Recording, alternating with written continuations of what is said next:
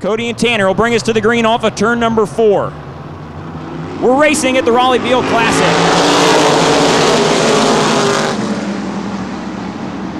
Cody Swanson jumps out to the lead through 1 and 2. Jacob Wilson battling with Tanner Swanson through 3 and 4. Wilson on the inside. Cody's going to lead lap 1 off of turn 4. Tanner grabs the second spot on the line.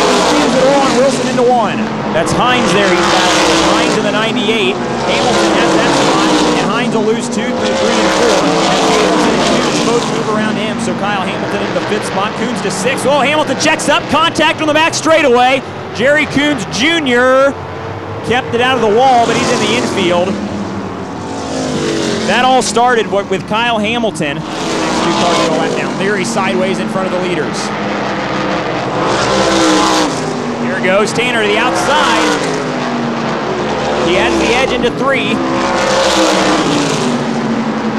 And if Hines goes to the bottom here, he'll play right into his favor. Hines goes to the top. Cody edges back in front.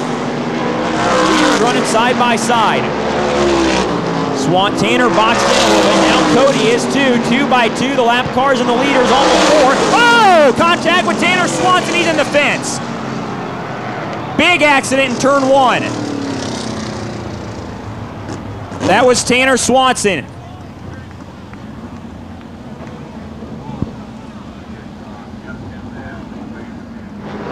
White flag for Swanson.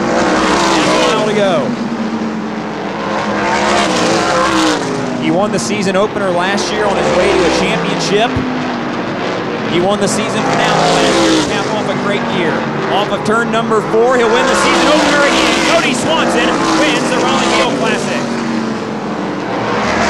Here he comes, folks, out of the race car. Your winner, Cody Swanson.